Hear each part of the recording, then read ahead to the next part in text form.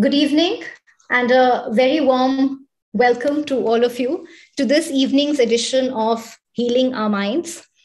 Healing Our Minds is a series aimed at bringing forth multidisciplinary and multi-faith reflections on the human condition so that we can together find better ways to engage with our struggles, our troubles, our disappointments, or dukkha, as Buddhism refers to it.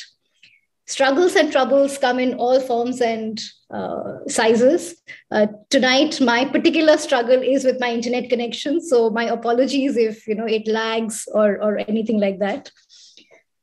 To find a solution for tonight, we're turning to the Vedanta, and we're honored to have with us today Swami Sarvapriyananda, who is the minister and spiritual leader of the Vedanta Society of New York since January 2017. He was a Nagral Fellow at the Harvard Divinity School in 2019-20.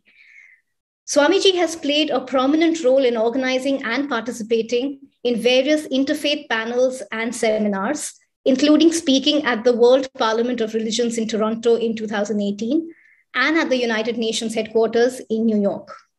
A compelling speaker, his abiding passions for the Upanishads and psychology have led to a collection of ebooks, which are now available on Amazon Kindle. With him in conversation will be Mr. Rajiv Mehrotra, who is the honorary managing trustee of the Foundation for Universal Responsibility of His Holiness, the Dalai Lama. A longtime student of His Holiness, he is also an author, and his books are available in more than 50 languages and editions. Over to Rajiv. Thank you, Aparna. Pranam, Swamiji. I am deeply blessed several times over to be here to in my sort of, how do I put this, as a seeker, to learn from you. I must sort of say a few personal words. Celebrating the Ramakrishna order and the Vedanta tradition that you represent here with my own, connect with it. I was deeply blessed and privileged to have been a student of Swami Ranganathananji Maharaj, and from whom I received Diksha. And I say this because in these extremely fractured times, people often ask me that, well, I mean, you continue to have great loyalty and affection to the Ramakrishna mission, and yet you are a student of the Dalai Lama and manage one of his institutions. And I think it is a great tribute, really, to both. And one of the great joys and pleasures of my life and great learnings of my life, that my first teacher and my now root guru, His Holiness the Dalai Lama, became good friends. And I was able to have the great blessing and privilege to moderate a conversation between them. And His Holiness visited Belur, and they stayed in touch. And I think that was a great testimony to both the Ramakrishna mission and, of course, His Holiness, who has acknowledged, and I remember at the Vivekananda centenary celebrations, he talked about his great debt to Thakur Sri Ramakrishna, who had in his own lifetime, being an avatar, engaged in the various rituals and practices of the diversity of Hinduism, but also of Islam and Christianity.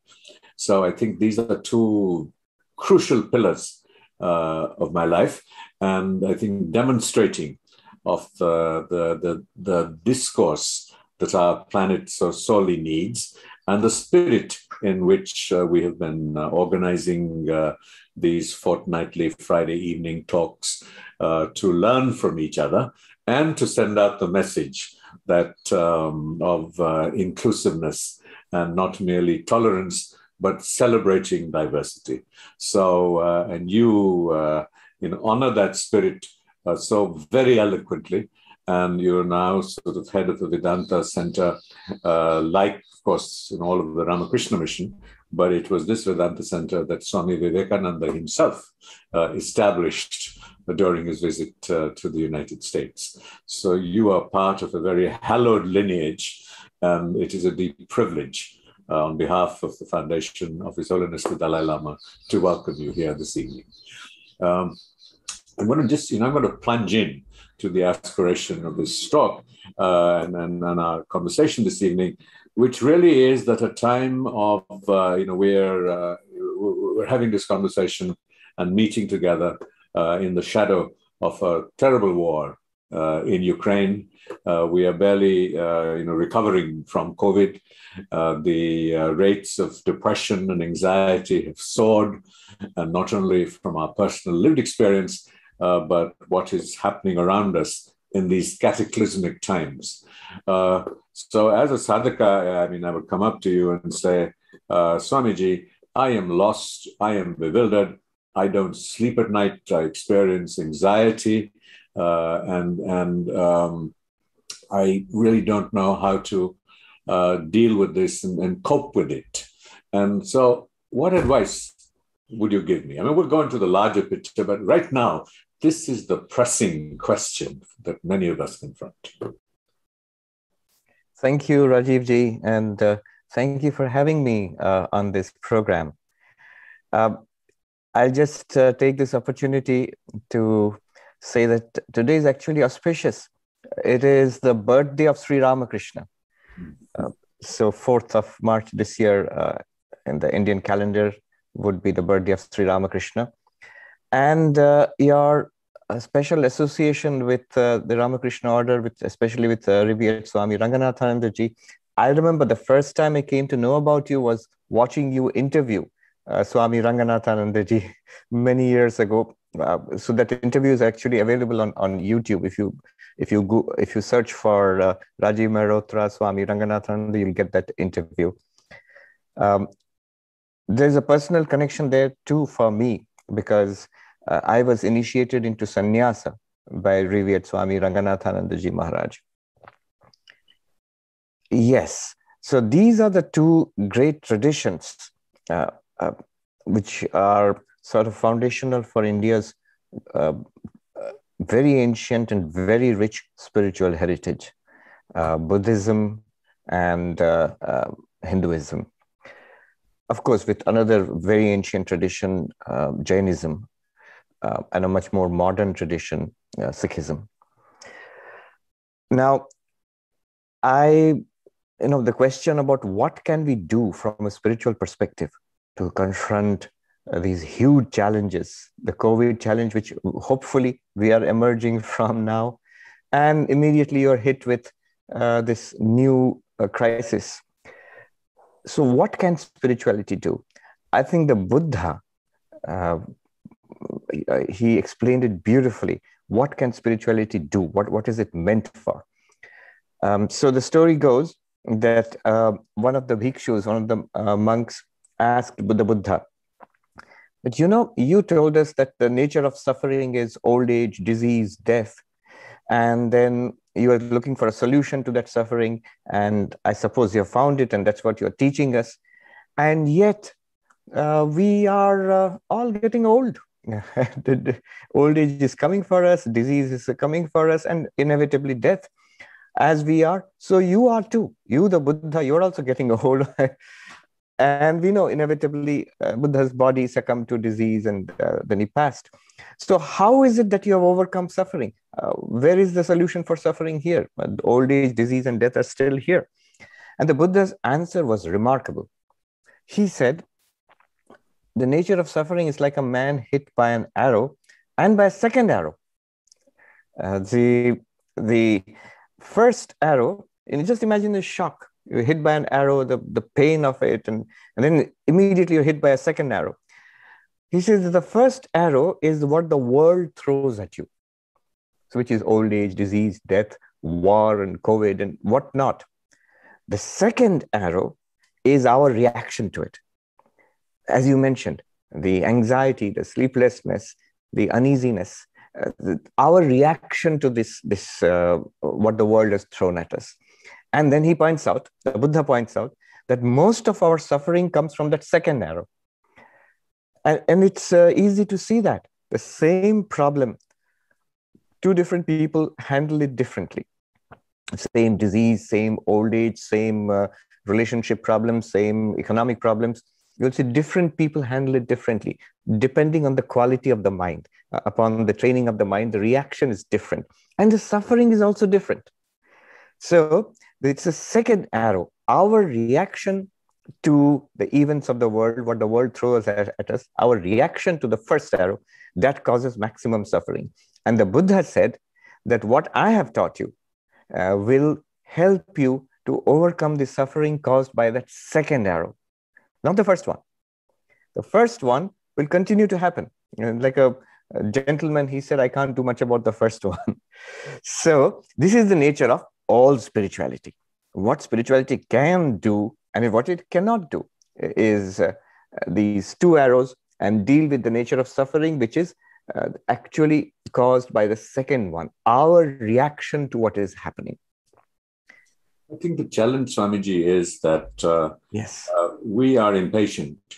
And when the second arrow strikes, we are already, in a sense, felled and find it very difficult and challenging to get up and prepare for the other second arrows that will follow. And then people would say, well, it's all very well to say this is Maya or Shunya or whatever our philosophical framework, tells us. So this is karma. I mean, right now I'm desperate. These arrows are hitting me left, right, and center. And, you're a minister and you must be getting people, who are coming in at this time in this sense of desperation. And so, very often we anguish about what is it that we can say and do. I mean, I must sort of, as a suffix, say, of course, you're absolutely right. And, who am I to say you're right? You are. And in my limited understanding, that it is about training our mind. The Bhagavad Gita tells us that, the mind can be our best friend when kept under control and our worst enemy when we lose it. Or I think Swami Vivekananda compared the restless mind to a monkey that is not only drunk with the wine of desire, but also, second arrow, stung by the scorpion of jealousy and taken over by the demon of pride, etc., etc., etc. But it takes so much hard work to arrive at it. And so, I mean, this is asking you the impossible. I mean, we're asking you for an alternative to popping a pill. Well, yes and no, actually. It does take hard work and sustained effort over a long time, and it does not. I'll tell you how it does and how it does not. First, how does it not take long and sustained effort? It's actually, crucially, about a change in our paradigm. The first thing is to recognize that what is happening now is not unique. It has happened in the past, it's happening now, and it will continue to happen in the future. The very nature of this world is suffering. That was the first truth, the first noble truth of the Buddha. In the Bhagavad Gita, Sri Krishna says, Prapya imam asukham lokam bhajaswamam. Is having come to this world, and he describes the world as asukham lokam, the unhappy world. So somehow the very nature of the world is not conducive to lasting or profound happiness in the way we experience it first, in our unreflective contact with the world. And the word that Krishna uses, asukham, in Bengali, asuk means illness, which is particularly relevant for this time. This world of, let's say, illness, not just suffering. Ashuk is illness. And the solution, Sri Krishna says, bhajaswamam, worship the Lord, or worship me in the sense of worship the divinity. That means spirituality is the deep solution for this. Now, what is this paradigm shift? What can you do, like popping a spiritual pill, which makes a huge difference right away? The central paradigm shift here is that I do not look to this asukham lokam, this world of misery and unhappiness, for fulfillment. It's bound to disappoint me. I make enlightenment my goal. What the Buddha's quest was, what in today's age Vivekananda's quest was what transformed Narendranath Datta into Vivekananda. That becomes my quest.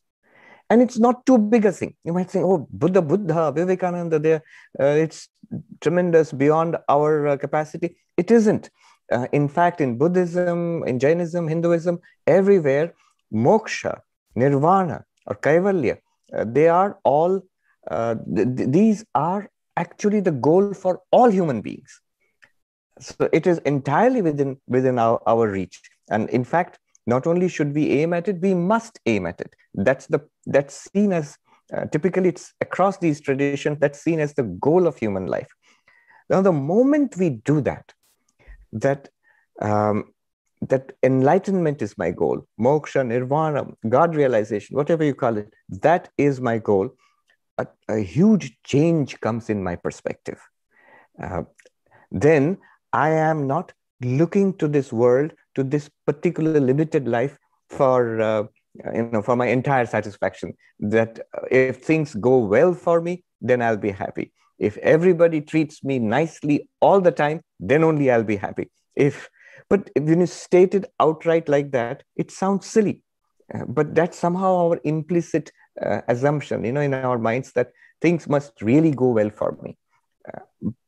It will not go well for us. It is again the central insight of Buddhism, that this is a world of continuous change, a world of flux. And notice, our happiness, when we depend on this world for our happiness, then it depends on a particular set of circumstances. My health must be good, I must be young and handsome and beautiful, and people must be nice to me, and I must be rich, and I must have lots of Facebook likes, and so on. There's a whole list of things which must be perfect for me to be happy.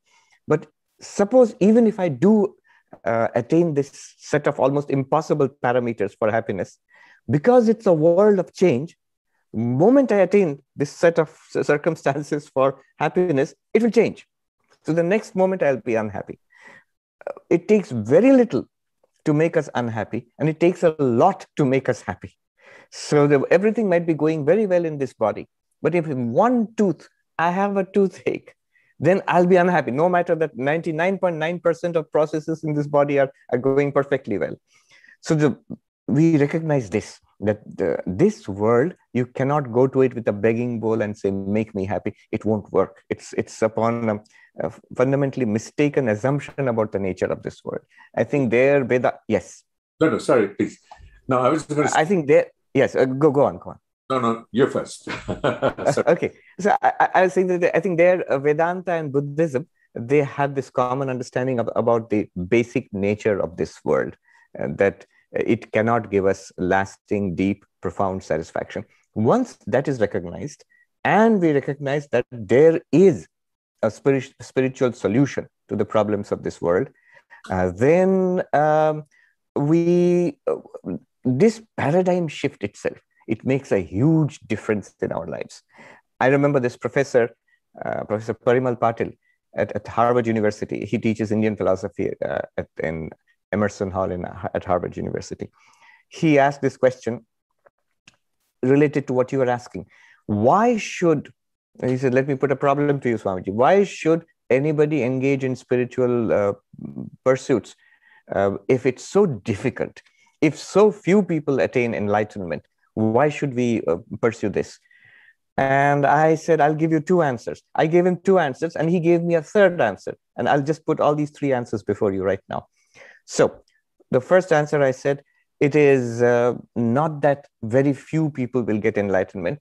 In the big picture, everybody ultimately is going to be enlightened. Because if our very nature is Brahman, what could possibly prevent us or check us from someday attaining to the full realization of our nature? The second answer I gave was that once you have tasted spiritual life, once you have made this very sublime thing your goal, what could compare to it? So no matter how difficult it is or how far it seems, it is so wonderful, so high and noble and sublime, you will pursue it. And then he gave a third answer. He said, these two are very good, but they're rather theoretical. The professor said, I'll give you a practical reason why one should pursue this spiritual life. It's because quite apart from that ultimate goal of nirvana, moksha, whatever it is, you get benefits from this day to day throughout our lives. And this is what really keeps people on the spiritual path. The daily benefits of meditation, of scriptural study, of reflection, of devotion, of service. The benefits, you don't have to wait till some ultimate metaphysical goal of nirvana or moksha is attained. You get benefits in terms of peace, of meaningful existence, of being blessed yourself and being a blessing to others. So yes, this is what I wanted to share. The first thing is this paradigm shift. Who am I? I am not just this one individual among many, buffeted by the ever-changing winds of this ocean of samsara. I am a spiritual seeker. This internal shift. I think almost everybody here, even if they don't put it in these terms, almost everybody who is attending a program like this would have made this choice somewhere, either deliberately or unconsciously have sort of come into this path. Yes. So I was going to say that what you're really saying is that if we can recognize the true nature of reality, and the true nature of reality is been sort of covered by a veil of ignorance. And so that veil of ignorance is lifted, then we see the true nature of reality. The first arrow that strikes, and then we can reach out to the second arrow. And the genius of our heritage, and I think this is what, of course, Thakur was doing through all his sadhanas, was demonstrating the practices that make it possible. That it is not enough to be told that this is so, because then that is in the realm of knowledge. It has to move to understanding and realization so that it becomes a reflexive response. Because very often, when we are in the sort of, how do I put it, there's a wonderful phrase called spiritual materialism. When we are sort of, drowning in spiritual materialism and the idea of it, or the image of it, or the externality of it, when confronted with that provocation of the second arrow, we panic. And so it is a long process. I mean, there may be payoffs as, on the way that we feel stronger and better. So I was looking for some, of course, Swamiji has sort of most eloquently, summed up, for our times, the four yogas of, Bhakti Yoga, Karma Yoga, Raj Yoga, etc. And so that depending on our mental proclivities, we take different parts and different methods to be able to experience that. And in a sense, that is what the Buddha was doing, that he engaged in the sadhanas of his time, sat down under a tree and engaged in another kind of sadhana, that he saw the true nature of reality, which he then found difficult to articulate. And one of the great traps for practitioners is to get stuck with the concepts and without them having translated into the lived experience of the true nature of reality. And so you had Thakur engaging in the practices that would yield to that. And then Swamiji, who was sort of spreading the message out into the larger world, sort of elegantly sort of articulated them in these four yogas. So give us a sense of the method. Because, like I earlier on said, and, philosophically, we can say, well, I understand that everything, so much is the projection of the mind. I understand the problems of the mind, but I don't know what to do. And how do I change this paradigm? And the strength of our civilizational heritage is to provide the methods to do that. You're right. In fact, Sri Ramakrishna and Swami Vivekananda, if nothing else, they were very practical spiritual masters. So what mattered to them was, how can we actually implement these things in our life, get the benefit of it right here and now, quite apart from the metaphysics and the dialectics of it all. So Swami, as you said, Swami Vivekananda's famous definition of religion: religion is the manifestation of the divinity already within us. And then the methods immediately moves on to the methods. You can do it by philosophy, by which he means Jnana Yoga, the way of knowledge. You can do it by love, by which he means Bhakti Yoga, the way of devotion. Or by, he says, by psychic control, by which he means Raja Yoga, or the path of meditation. And then Karma Yoga, he says you can do it by service, by good works, by altruistic living. Or he says by one or more or all of these, by a combination of all these yogas, and be free. And he says this is the whole of religion. Books, temples, doctrines, and churches are secondary details.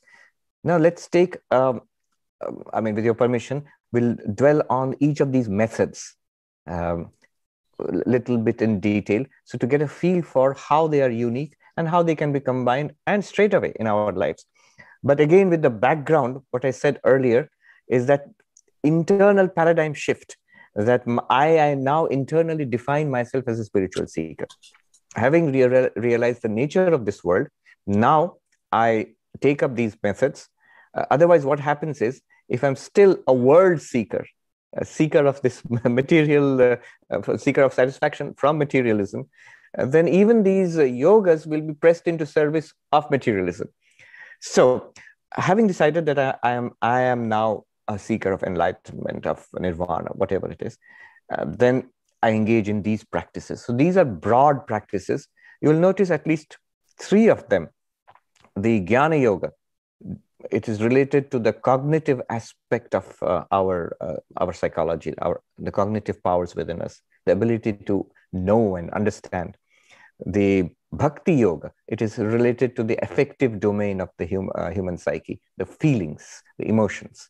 And then Karma Yoga, which is related to the cognitive, the will, the ability to do something. So we have these powers, the power of knowing, the power of loving, and the power of doing. And they are harnessed, they are now channeled into spiritual life by these methods. Behind it all is the power of yoga or meditation, the power of focus.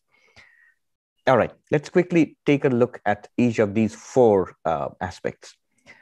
Let's start with Karma Yoga, which was a special favorite of Swami Vivekananda's. What is its answer to our problems? How is it taking care of that second arrow? And in fact, even the first one.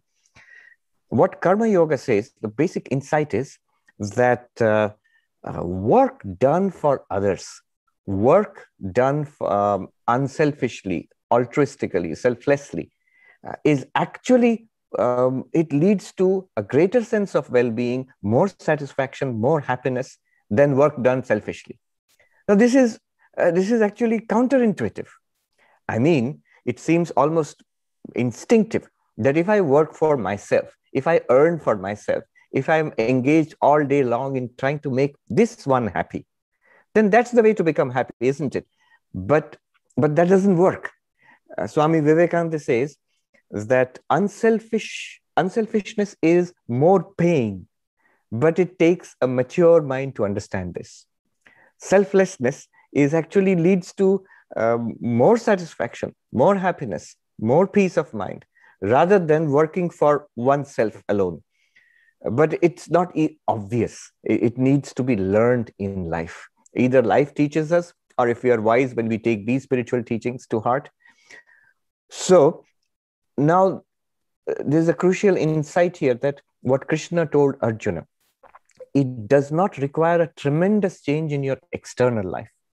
I mean, do I have to, change my suit of clothes and put on a gerua like a Swami and sit in an ashram? Then only am I a yogi? Krishna told Arjuna that the whole of the Bhagavad Gita is that this philosophy goes to the person in the field of work, the householder who, while remaining a householder and engaged with the world, can become spiritual. That is the beauty of the path of Karma Yoga. So what you do in this path is that the work that we are already doing is now mentally dedicated to God. If you believe in God, that's a very big advantage. Then the worship that we do in a temple, the worship that we do in a mosque or a church, that now becomes, that same paradigm is taken to our daily life. So the work that you do in the office, the work that you do at home, in the community, all of that becomes equal to the worship done in the temple. Now, all that we are doing in life now becomes an act of worship. The kind of the sublime, purifying, ennobling feeling that one gets after a puja or after a session, a ritualistic worship, the same one, perhaps more so, one can get while writing a letter or talking to a person. This is a philosophy which transforms, which makes spirituality a 24-hour thing. You see, otherwise what happens is spirituality is always a losing proposition. For a person who is working hard in the world, has to take care of a family and obligations to the community and society, there is very little time and energy left over if spirituality is one more add-on. There was a seminar on servant leadership in some corporate set up here in the United States. And one objection was, come on, I have all these responsibilities. On top of that, I have to take in this new age stuff. I still have to become a kind of a spiritual executive. So if you make it an add-on, an extra thing, then spirituality will always be a losing proposition. There will always be very little time and energy left over for meditation. There will be very little motivation and energy left over for scriptural study. But if our 24 hours, our work day, our relationships in the family, in the office can be transformed into spiritual practice, then spirituality becomes everywhere. You see, this is a very big insight into how one can make spirituality practical in one's day-to-day life. Another way, psychologically, what it does is a great deal of our unhappiness, especially today, is because of our overwhelming concern with ourselves. So this body, this mind, this is all that is most important. So the problems in this body, the problems in this mind, these are the ones that I have to tackle. This is what I think, wrong. What Karma Yoga teaches us is to reverse this, that the problems of this little body and mind do not matter. This is this whole world. There are so many people who are suffering. What can I do for them? Swami Ranganathanandaji, he would say that what is spirituality? When I close my eyes, I find peace within. When I open my eyes, my attitude is, what can I do for you? So this open my eyes, when you engage with society, what can I do for you? That is the way to peace. And that is the way to overcome anxiety. See, it's this overwhelming concern with ourselves that leads to more and more, tying ourselves into knots of despair and hopelessness and anxiety. When my whole attitude is, what can I do for you? How can I help? Then our own concerns, they diminish. This is if you look for one central moral principle in all the great traditions of the world, it's what's called the golden rule, that you treat others as you would expect them to treat you. So instead of expecting and waiting for good treatment for others, we go out there to do as much as we can for others. And miraculously, magically, we find our own despair diminishing. We find our own anxiety for our own sakes diminishing as we are engaged in this kind of action. Yes. I'm going to just interrupt. I think because there are a couple of very sort of crucial issues that you raised. One, of course, is the obligation to believe in divinity. And, what form? So there are two questions. That is there a secular alternative to this? And the second is that, the nature of that divinity. So Thakur, worshipped Makali, and even someone like Swamiji, found the experience of deep understanding of this true nature of reality And so I had to ask Thakur that give me a glimpse, help me experience it. So, the pure unilateral process was not adequate in order to achieve this all-encompassing understanding of reality. So there are really two questions. One is that, the imperative for divinity and the particular form that divinity should take. And the second is really this aspect, it's still needed, the intervention of blessing, grace, or however you want to describe it, and whether this aspiration is achievable by unilateral human effort. That's a very good question. Let me take up the first one. And that's relevant because the moment you say, or somebody says that karma yoga is worship of God in all beings through service, it's a wonderful doctrine, but it's predicated on our belief in God.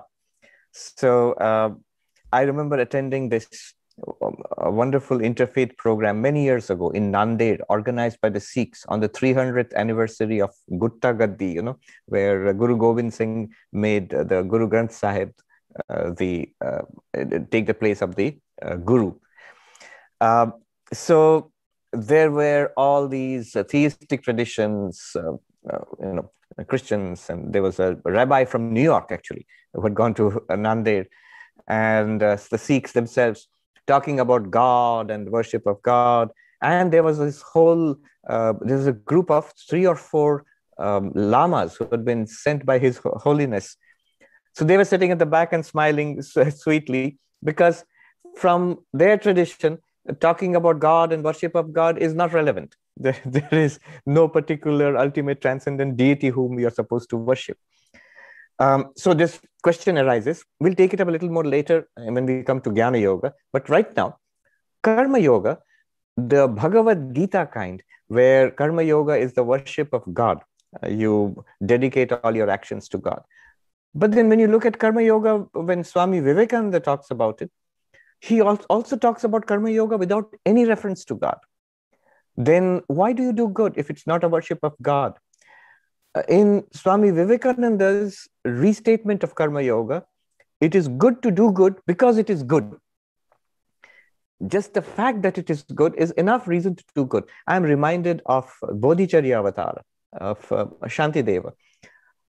One should remove suffering because it is suffering. The suffering in this body and mind and the suffering in that body and mind are non-distinct.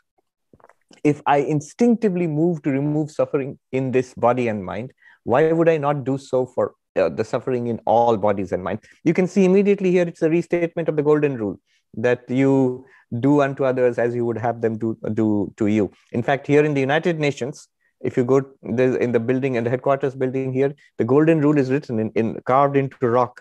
And so that's sort of the basic moral principle of all, the common moral principle of all religious traditions of the world, theistic and non-theistic. So yes, one can, to answer your question directly, one can do Karma Yoga without any reference to a deity and the worship of, or reference to a belief in God. If one does have belief in God, that makes it all the more sweeter because now you are working for something or somebody you love intensely. Sort of interrupt, yes. As clarification on my thought on Shantideva. I think what Shantideva was also implicitly pointing to, and was that not of suffering per se, but of the suffering of suffering. I think that's a crucial distinction. And the second one really was that what do we mean by doing good? And is it just in the doing, or is it in the intention or the motivation? Because very often we confront moral dilemmas as to, is this action good in the doing? And so it becomes and hence the idea of the bodhisattva. And I believe that Swamiji was a bodhisattva. And that was that the motivation of his actions was altruistic.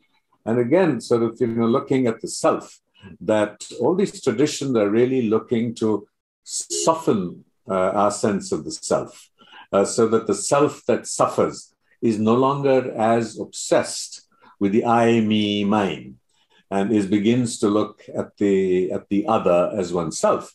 And hence the philosophical framework of interdependence, that we are all interdependent on each other.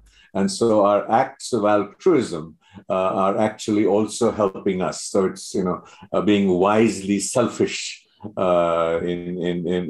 many ways.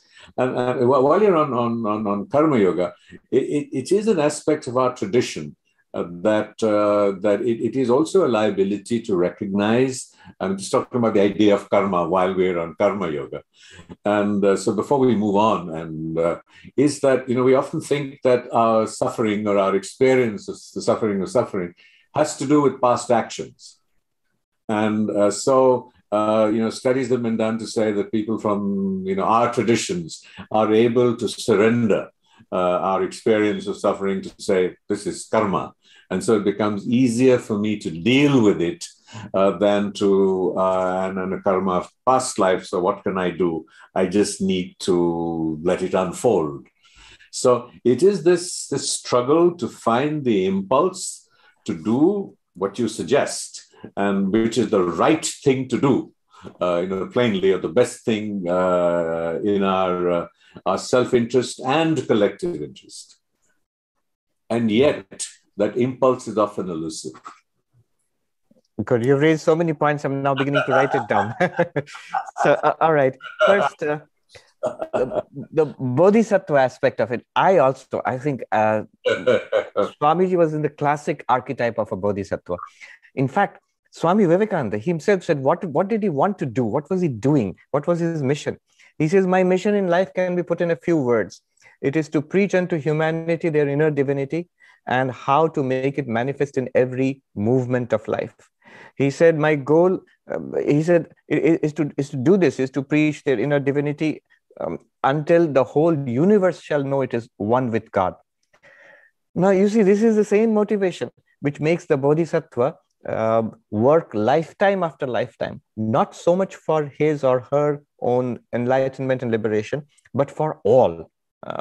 The enlightenment of all. The enlightenment of all may not be a practical goal to be reached in a set number of lifetimes, but the motivation is important. What are we here for? What are we doing? So yes, Swami Vivekananda, Bodhisattva, definitely. When we come to karma yoga, immediately as you discern that behind it all lies this idea of karma. And we talked about our traditions, which means the Indic traditions, which are all karma-based. For a moment, just stop and think how basic this idea of karma is to all Indian thought. One monk in Uttarakhand, in the Himalayas, pointed out that among all the Indian traditions, no matter how different they are, they all accept karma. That monk said, "Ye karmavad bahut gambhir tattva hai, Mahatma ji." This doctrine of karma is a very profound doctrine. You have Buddhists who do not believe in God. You have Hindus who are by and large theistic. They believe in God. You have Jainas who are not theistic. You have Sikhs who are deeply theistic. And all of these Indic traditions, they firmly accept karma. And the curious thing is, on this side of the world, if I talk about karma and reincarnation, let's set aside something like reincarnation, which is difficult to accept here. Even karma, I am still puzzled why people here are puzzled about karma. Because it is so axiomatic to our way of thinking. After all, what is karma? It's causality. It's causality applied to human life. Is there an element of faith involved? There is, but it seems pretty reasonable. If you do not apply cause and effect, that actions have consequences, if you do not apply that, then everything becomes sort of random and meaningless. So it's a pretty reasonable doctrine to accept that things actions have consequences, causes have effects. Now, one way of, a wrong way of looking at it would be, So whatever I'm doing here has been produced by my past actions, and what can I do about it? A fatalistic approach. Swami Vivekananda was strongly against that kind of interpretation of karma. He had a very positive approach to karma. He said, what we are today is what we have made of ourselves. And what we do now goes to determine what we will be in future. So therefore, karma is basically free will. It's not something that limits free will. Practically, it may seem to do so, but it is the exercise of free will leading to this. We literally make our own destiny, not as a matter of rhetoric, not as something nice to believe, but that's what's going on all the time. We have spun this web in which we find ourselves trapped right now. All right. Now, what do we do in karma yoga? This doing good. What is it? Just the removal? What kind of suffering are you working to remove? Swami, the question is like this: people are hungry or people are sick. Is that the suffering you're trying to remove? Or if you look at Vedanta, Buddhism, they would say the root of all suffering is ignorance of our real nature. And are you working to remove that? Somebody might say that I am not really engaged with the surface symptoms. I'm going to the root of the disease and I'm trying to remove that. The problem with that is then you will have, as Swami Vivekananda saw, thousands of monks who are studying Vedanta, but completely unconcerned about the state of society around them. Why the state of society? Completely unconcerned about the well-being of the monks around them also, because it's all their karma. What can I do? I have to go to the root of it all and remove ignorance and realize I am Brahman and teach everybody that they are Brahman. So what should be the ideal? I think it's the whole spectrum. It's an attitude that I will work to remove the suffering of all beings. What suffering? All suffering. Wherever I can, in whatever way I can. If there's, as Swami Vivekananda said, that medicine and nursing for the sick, food for the hungry, education for the illiterate, and spiritual knowledge for those who are seeking it, definitely. Not just spiritual knowledge or not just social service. It's the whole spectrum. Should we move on to the next yoga? Because before, yes. Please move on, because before this, you asked another question, which was a prompt for me to move on to Bhakti Yoga, because you talked about this enlightenment which we are seeking. Is it possible to attain it without grace, without without the direct experience of the divinity, and that requires grace or not? So I think this is a good prompt to move on to another yoga, a very different approach to spiritual life. Here, of course, it is primarily theistic, but not entirely, because it would be wrong to say that say in a non-theistic tradition like Buddhism, especially in a Mahayana tradition like Tibetan Buddhism, it would be wrong to say that there is no devotion, there is no bhakti. No, there is. There is a great cultivation of emotions and devotion to the various deities. Bhakti Yoga, what it does is that it of course depends on faith. So Bhakti Yoga is primarily a path of faith. In Bhakti Yoga, you cannot come in and say from the very beginning that you cannot come in like Christopher Hitchens or Richard Dawkins with a skeptical attitude, then it won't work. Bhakti Yoga starts with a belief or a faith that God exists, God is attainable, and in fact, most worthy of pursuing God realization. We have the ability to love. Normally, what happens is this power is scattered in 1,000 different streams. It flows out into the world as desire. I want this, that, and the other thing. Then only I will be happy. Adi Shankaracharya, he says that, his favorite phrase, avidya kama karma. So our deep ignorance of our real nature as Brahman, that we are already infinite and full, we don't know that. We see ourselves as incomplete. As we see ourselves as incomplete, there arises kama, desire. And as we pursue desires, trying to fulfill desires, we engage in action, karma prompted by desire. And that leads to consequences, and we are immediately trapped in this cycle of karma. So ignorance, desire, and karma. Now, what Bhakti Yoga does is it comes in between here. that desire which flows in 100 different streams to the world. I want all these things and then I'll be happy. It doesn't work. It's entirely wrong. Even if I get all of that, I will still be dissatisfied. I mean, the richest person, I mean, here I'll say that I had a very interesting experience in the last few years. I was in Hollywood, three interesting places I lived in. I was in Hollywood for a year, and then I'm here in Manhattan, close to Wall Street. And then I was at Harvard for 1 year in Boston. Now, see, there are these three ways of becoming happy. These three places, they have a principle behind them. Hollywood is about glamour and popularity and who is famous. If you are close to the movie industry in Hollywood, you're supposed to be made it, you're supposed to be happy. If you are here in Manhattan, near Wall Street, it's not so much being famous as being rich. If you're a billionaire, you have made it. Money is important here. And when I went to Boston and stayed at Harvard, there it's not so much money. There's a lot of money there, by the way. It's the richest university in the world. But it's not so much money, it's learning. And it's the cultivation of scholarship. So if you're the head of the department, if you're the Nobel Prize winner, you're at the top of the food chain and so on. Does it work?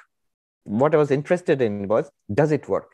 Does fame and glamour, does it really make you happy? Does money make you happy? Does scholarship? And the answer is, it depends. These are all like zeros. Ramakrishna used to say, no matter how many zeros you collect, you end up with zero. But if you have the one, then all the zeros add value to it. The one is, of course, spirituality of in whatever form. It could be bhakti, it could be knowledge, it could be meditation, it could be altruistic action, it could be Buddhism, Hinduism, whatever it is. So I found that those people who had some form of deep spirituality in them, any form, to that they added glamour or money or learning, and that was fine. But those who did not, for them it didn't work. But no matter how glamorous you are and famous you are, no matter how rich you are or learned you are, it does not lead to any lasting satisfaction. So what bhakti does is, it takes all of these desires and focuses it on the ultimate reality, on God. So instead of loving the world, we love God. Do we hate the world? Do we become indifferent to the world? No. You see God in everybody. Swami Vivekananda, he says that he who runs away from this world to meditate and die in a Himalayan cave has missed the way. He who plunges headlong into the vanities of the world has also missed the way. Then what is the way? The way is to see God in everything. This is to deify life itself. Who you are with, where you are, there you see God in everybody. So the love of God and the love of all beings through God, in and through God, that is bhakti yoga. And once that comes, when love comes into the heart, then you will see, I'm trying to answer your original question here. Anxiety, depression, helplessness, meaninglessness, and all of that disappears. Love is probably the noblest, the most sublime of all human emotions. Any kind of love, even human love, any kind of human love you have in the world, a personal one-to-one relationship, when there's a genuine feeling of love, you see, it tends to, at least psychologically, all problems sort of diminish. They pale in front of the glory, the glow of love. Now imagine that love collected from the world and given to the divine. Human love often almost inevitably leads to frustration and unhappiness, but love given to God does not. So bhakti yoga, when love arises in the heart, it can overcome meaninglessness, it can overcome anxiety very easily. So that's the second yoga. There, of course, God is central. You can't start off by doubting God. Faith is central. Grace of God is central. This is the other question which you asked. We depend on the grace of God. But Sri Ramakrishna said, the winds of grace are ever blowing. You raise your sail. Remember, he used to live near a river, the Hooghly, which is basically the Ganga. So you would see these little boats sailing up and down the river. And he would notice the boatman who raised his sails skillfully. He caught the wind which was blowing and effortlessly he sailed up and down the river. Similarly, the wind of grace is always blowing, but you raise your sails to catch that, to take advantage of the grace of God. Before you move on, yes. I'm going to interrupt again because there are two sort of interesting things, because we have been cross-referencing Buddhism, is that, and I think that many people from outside our traditions find the idea of locking in a divinity problematic. And so I think the Buddhist solution was that we create our own gods out of shunya. And so, does God exist? Who is God? Is a question that is ducked. And so by creating a God out of shunya, Buddhists are able to practice all the elements and the stages that you're talking about.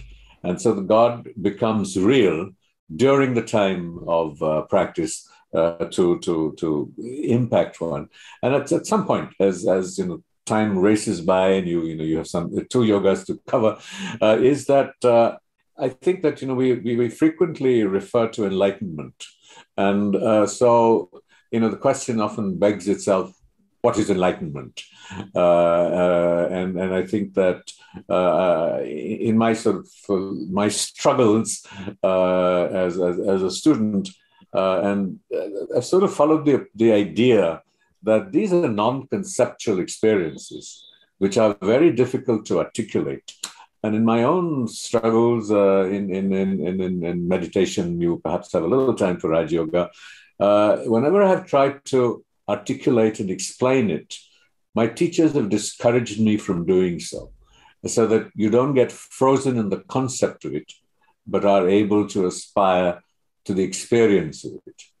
So when you hold forth the ideal of enlightenment as the destination of all of this, what do we say to our brothers and sisters, including me, that enlightenment is? We may be able to say what it may do for us. I don't know. So please weave that in.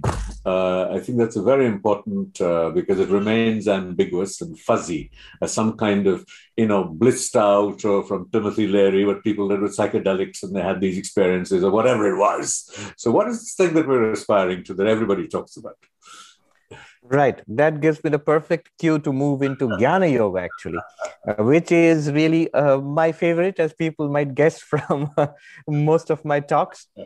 So I'll spend some time on that before we briefly touch upon Raja Yoga. Now, from a Jnana Yoga perspective, it is in some sense the polar opposite of the Bhakti Yoga perspective. Remember, we are all moving towards that same reality, whether through Bhakti or Jnana. But what the Jnana Yoga does is, it does not expect us to start with faith in a deity, faith in God. It says, just look at your own experience. It's interesting to contrast, say, the mystical yogic path with the path of philosophy or knowledge, or the Jnani's path. What is the contrast? The yogic path, in contrast to the bhakti path, says that, no, not faith, experience. So like Vivekananda was the classic yogi. He goes to Sri Ramakrishna and says that, can I see God? Vivekananda used to say, if I have an immortal soul, I must feel it.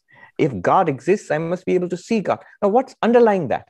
It's the cry for experience. And that's peculiarly the spirit of our age. It's not really an age of faith. It's too late and in the day to demand unquestioning faith. But experience is what people would, they would, as you said, Timothy Leary and others, even in their wildest experiments, what they were looking for was experience, mystical experience. In contrast to the yogis' search for mystical experience to confirm the truths, the truth claims of religion, in contrast to that is now we have a third approach, bhakti approach, yogic approach, the jnani approach. The jnani approach is not mystical experience.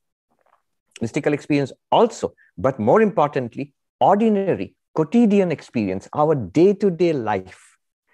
The big advantage here is, if you claim mystical experience, the problem is mystical experience is not shared by everybody. And a neuroscientist might come along and say that I have no doubt that you are experiencing it, but it's being caused by the drugs that are in your system and you are stimulating your brain cells, or it's a little stroke you have on one side of your brain and that's why you're getting this. A neuroscientist will immediately come and give his version of an old objection. What Sri Ramakrishna faced was exactly the same thing. There was a group of people who said, he's mad. He's just a madman. So the madman argument is basically translates into our 21st century neuroscience argument against the reality of spirituality, that it's something in your brain and that's why you feel you're perceiving it, but it's not true. It's not true because it's not shared. Whereas common day-to-day experience is shared. This is the elegant and powerful approach of Jnana Yoga. It says, forget mystical experience. Take your day-to-day experience, by which I mean the experience of waking, dreaming, deep sleep. By which I mean the experience of the basic structure of all experience, subject and object, drashta and drishya, or just the experience of being this sentient being, a physical existence, annamaya, a pranic existence, pranamaya, mental, you experience your own mind, manomaya, experience the intellect, the vijnanamaya, and the blankness beyond the intellect, the anandamaya. Just these experiences, which everybody has. It's just a human being, you have these experiences. And what Jnana Yoga does is, it takes just these experiences available to everybody and then leads us step by step to see the reality behind them. The reality which through and in which we have these experiences. And that reality is, in Vedantic terms, Advaitic terms, is pure awareness or pure consciousness. Chit, or which is synonymous with pure being, Sat, which is synonymous with pure bliss, Ananda, Sat, Chit, Ananda, which is existence itself, consciousness itself, bliss itself. Here you will see, speaking to what you said, a difficulty of articulating it, we are already using words like Sat, Chit, Ananda, pure being, pure awareness, pure consciousness. This is not a normal way of speaking. I mean, I can talk about a pen and paper and a cloth. These are things which exist. But if you say existence itself, what does it mean? We're already talking in metaphysical terms. And that's unavoidable because language was not meant to deal with this reality, the ultimate reality. Language comes much later. It's meant to deal with this world of our experience. But nevertheless, because it is our own reality, because it is self-luminous, it shines forth. In Upanishadic language, that shining, everything else shines. By its light, everything is lit up. Tameva bhantam anubhati sarvam, tasya bhasa sarvamidam vibhati. Kathopanishad. Because it's self-revealing, it's not that it cannot be known without articulation.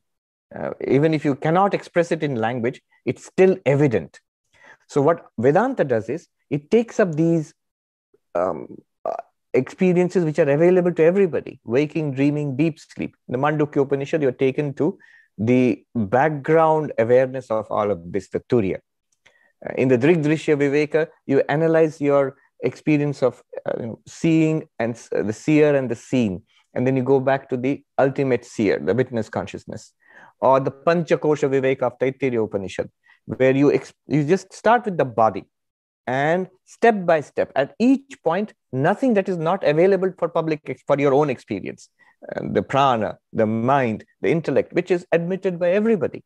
And using this alone, the path of knowledge says that I can show you your own real nature, which is pure consciousness, pure existence, pure bliss. And it can be demonstrated to your entire satisfaction. And at that point, it is an entirely unproblematic existence. So at least from your perspective, you have solved all problems. Because, for example, that reality does not die. So your greatest problem, the fear of death, our fear of eventual dissolution, that goes away. That being, that awareness is not subject to old age or disease. So that problem drops away. That awareness is not subject to the ups and downs of the mind. The mind can go through ups and downs. It can even be anxious. And deep within, you are all right. So from at least the personal level of the enlightened person, all problems are solved forever by this insight. This insight is called enlightenment. I'd just like to add here, all of this will sound a little, it can make a Mahayanist, especially a Tibetan Buddhist, little queasy and uneasy, and all this talk about ultimate realities and pure consciousness and pure being. It seems like, the bugbear of Tibetan Buddhism, the reification problem. But actually it isn't. I'll refer a book which I read recently, Meditation and Progressive Stages of Emptiness, where the concept of shunyata is analyzed, is explained in 5 stages, starting with the Shravakayana, the Theravada understanding of shunyata, then moving on to the Chittamatra, the mind-only school understanding of shunyata, then moving on to the Madhyamaka, and then also there the Swatantrika and the Prasangika Madhyamaka understanding of shunyata, and then to a little known aspect of Tibetan Buddhism, which is the Shentong approach, which is, they talk about pure awareness, which is so Advaitic. So there I see that the 2 traditions meet. The 2 traditions are clearly different. It's like climbing up the same mountain from different paths, but they do come together. Okay, I'll leave it at that. Swamiji, that we're running out of time, but you have to give us a flavor of Raj Yoga, and I will just sort of point to a few things that came up for me. And I think that the aspiration of all the different religious traditions and approaches, whether it is Buddhism or Advaita or Bhakti or Islam or what have you, is it useful to the individual? So that he can find, for want of a better word, happiness. We use happiness with a great sort of reservation, because there is a whole American concept of happiness. And you talked about happiness in Hollywood, New York, and Boston as being different kinds of aspirations. So whatever it may be, call it equanimity or what have you. So is it useful? And I think that softens the fragmentation and the divide, that my way or the highway. So if I find a particular view of shunya, or a particular view of the divine useful, so be it.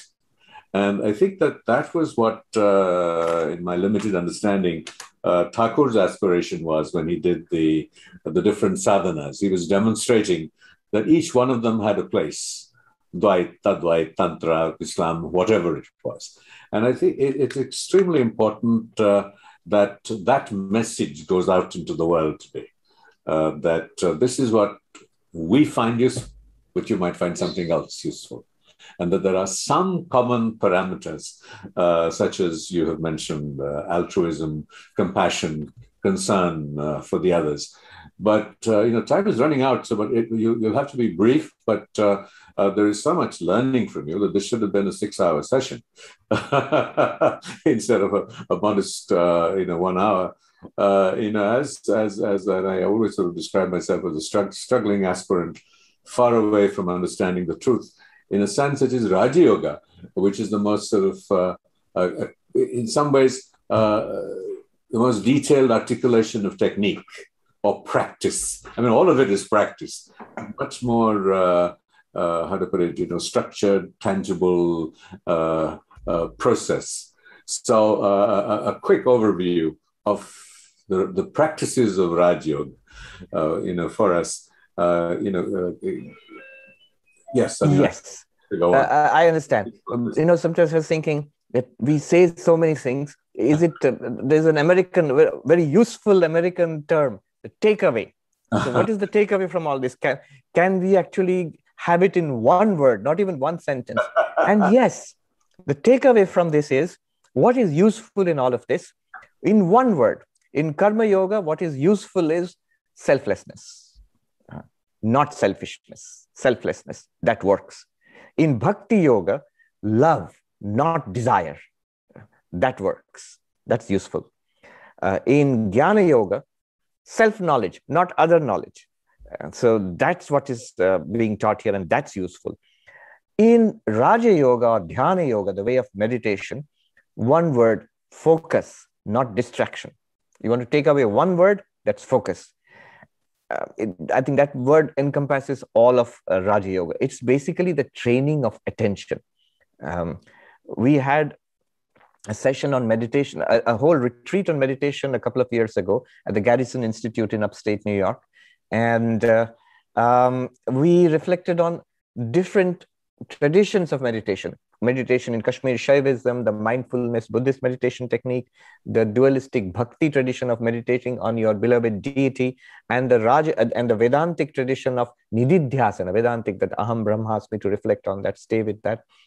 But what was common to all of them? We found what was common to all of them was the training of attention. And this, I don't need to go into it right now, but this is very much needed, especially in societies like this. It's a very distracted society.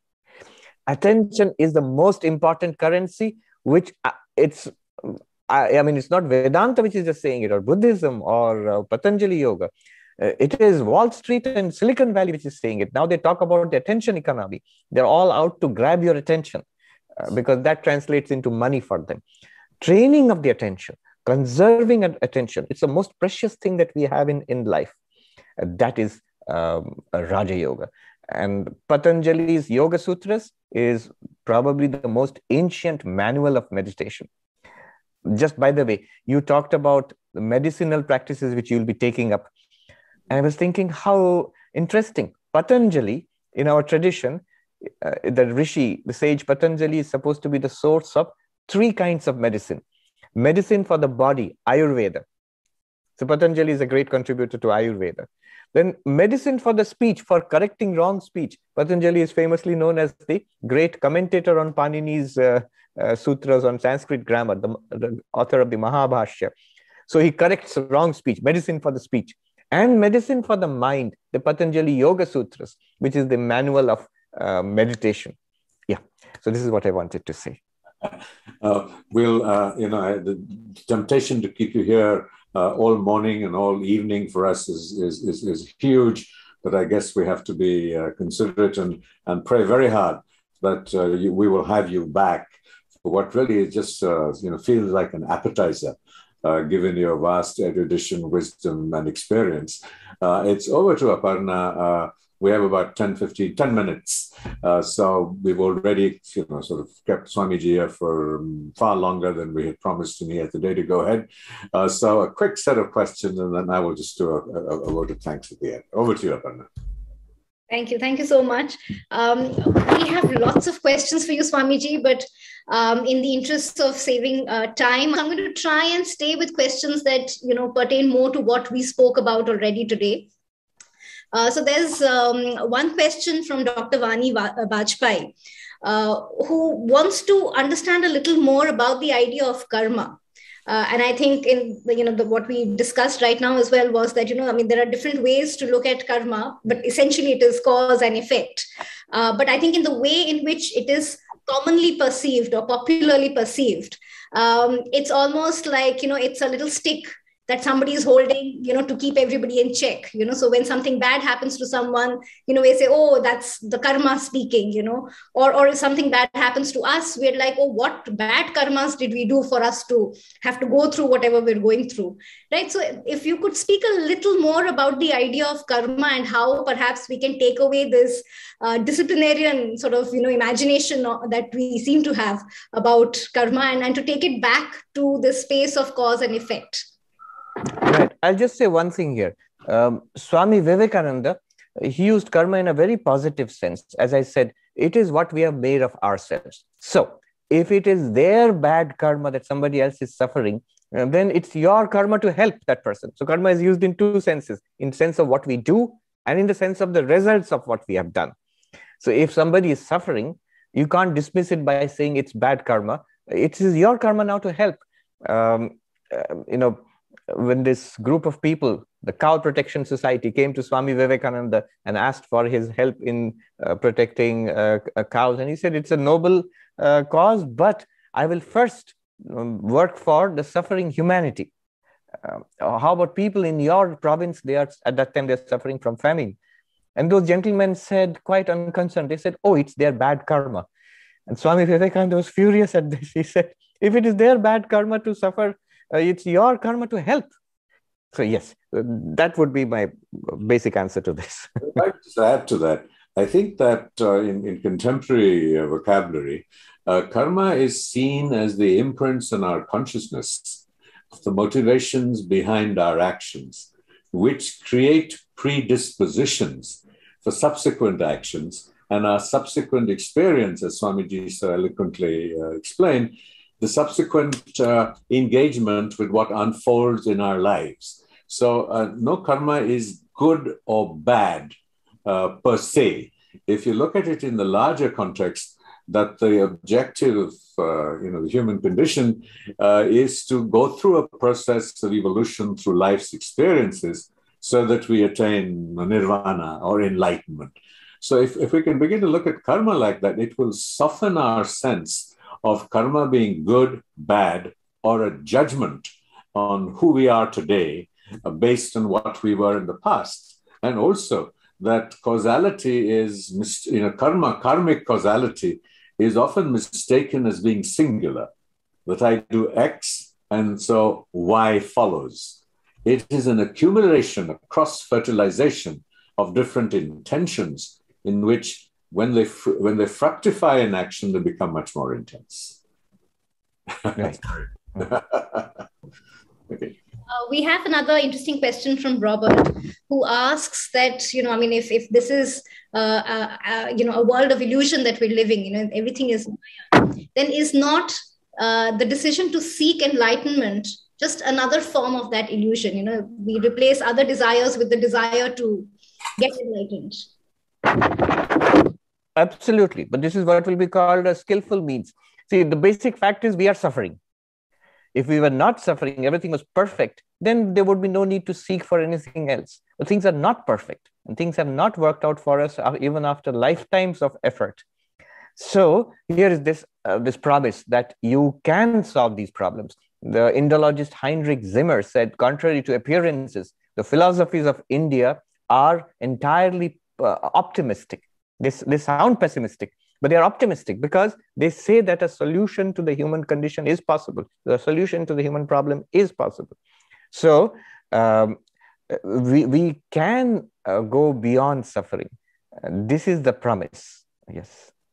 I think that, sorry, I'm marching in too much, but I think this issue of is an illusion, I think is perhaps an incorrect use of the language. And I think that Buddhism is attempting to explain it by the idea of shunya. And shunya is often confused with emptiness or the absence of all matter or all dimensions of reality. I think what we're really saying is to soften our sense of grasping, to suggest that everything is dynamic, it is not frozen, it is dependent on dynamic causes and conditions. So when we grasp at something as having an immutable, independent existence, we suffer because it is in a constant sense of change and is constantly dynamic. So I think it is because we misunderstand that, and we certainly don't experience it. Certainly I don't experience it in the realm of realization and only see it as knowledge, that I struggle with the sense of duality. And it is really the Dvait and Advait, the dual and non-dual. And this is how they address this problem. And again, we use whichever of the two philosophies we relate to emotionally and intellectually. And even if you consider the nature of illusion itself, suppose you say it's all illusion, but what is an illusion? If you're talking about an illusion, then you must talk about reality also. It is the reality appearing otherwise, which is called an illusion. In Shankaracharya's language, atasmin tad buddhi. What is not there, you see there. There is no snake there. It's a rope, but you see a snake there. But if you're seeing a snake, if that's an illusion, if somebody comes and points out to you, that's an illusion, immediately you're going to ask them, what's the truth? So wherever there is an illusion, wherever there is an appearance, there must be reality. So if this world is an appearance, then there must be reality. And where is this reality? Where there is the illusion. So if the snake is an illusion and the rope is the reality, you can ask the question, where is the rope? There itself. What you are seeing as the snake is actually a rope. What we are seeing as the world is actually Brahman. That is basically the essence of Advaita Vedanta. So the moment, if you say it's all illusion, great. That means you are actually in the presence of reality. You're in the presence, you are immersed in reality. That transition from not recognizing reality to recognizing reality is enlightenment. Right. Another very interesting question from Pema, who asks that sometimes, if you think you're on the spiritual path, there is a tendency to start judging those who are not, because I think somewhere you begin to think that you're superior to others who are still, sort of ensconced in illusion and mind. And you have somehow, begun to see the true nature of reality, and you think you're superior to them. And that again is just an example of the ego sort of, coming in. So what would you sort of say to that? How would you respond to that? Don't worry about it and don't judge. Because all the other persons, the moment you see this true nature of reality, that all is Brahman, I am Brahman and all is Brahman, then the persons you are judging are Brahman. Are you judging Brahman? Are you judging God? No. So don't. Just give it up and don't worry too much about it also. Yeah, again, this really is a question of how to put it in Buddhist terms. When we don't look at a kind of when you start looking at Atman and you start looking at the flow of Atman as a singular flow, as opposed to more universal consciousness. So I think that the different traditions have evolved in different ways to meet different cultural, social, psychological needs. And so it's important that we don't get locked into the certitude of our particular perspective and point of view. And I think that will help diminish the ego, that we are somehow superior to the other person. Because I'm sure that it is possible for someone who's agnostic, atheist, and has never done a day's practice or meditation in their lives to be perfectly good, compassionate, altruistic, good human beings. And it's extremely important that we recognize this. Right. We have another question from Vivek Mittal. And he asks, is there any one particular question that we can ask ourselves every day to keep us on the path to enlightenment? For a Vedantist, that's very easy. Who am I? But in terms of the practices we talked about, that's a good question. Let me put it in terms of 4 questions. Am I centered in the who am I? Or am I just scattered in the world outside in the other? That's 1. Am I focused or distracted? Am I loving or desiring? Am I selfish or selfless? These 4 questions. Right. There's one more question again from Dr. Vani Bajpai, who's asking whether we should exhaust our existing vasanas or should we replace them with better ones? Oh, always replace them. That is the skillful way of doing it. You cannot exhaust vasanas. This was a very ancient and common understanding to all the Indian traditions. It's like the classic example of pouring ghee on a blazing fire. So a fire is blazing and you want to put it out and you try to douse it by pouring fuel into it, ghee into it. It will blaze even further. So this was an understanding which came through thousands of years of reflection on the human condition.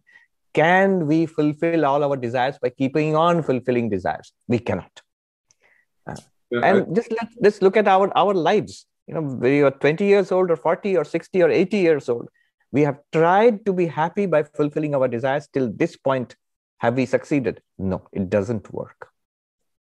Well, I have to thank Swamiji, not merely for being so very articulate, but for who you are.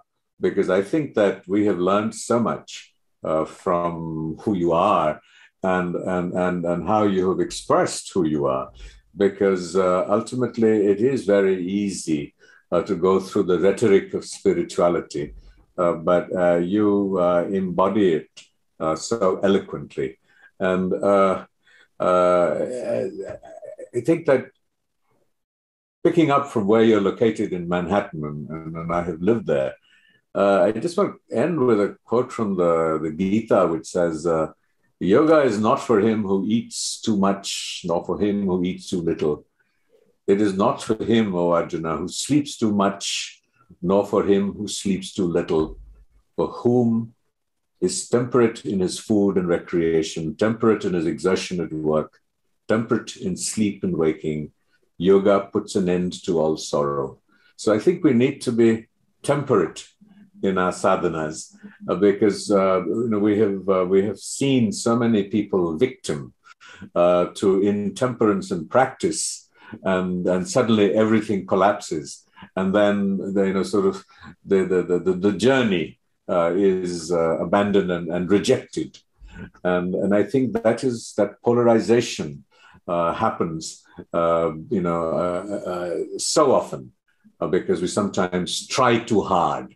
And as I began this discussion, that I was seeking from you an instant solution, an instant answer. And I think what we have learned so much from you in the measured, patient way that you have shared your wisdom is that practice is not just in talking, discussing, or debating, but doing. It is in the doing, and the secret of all doing is just to do. And thank you for showing us so many parts. And I will just close with a request to say, I hope that we will have you back amidst us for a more extended conversation.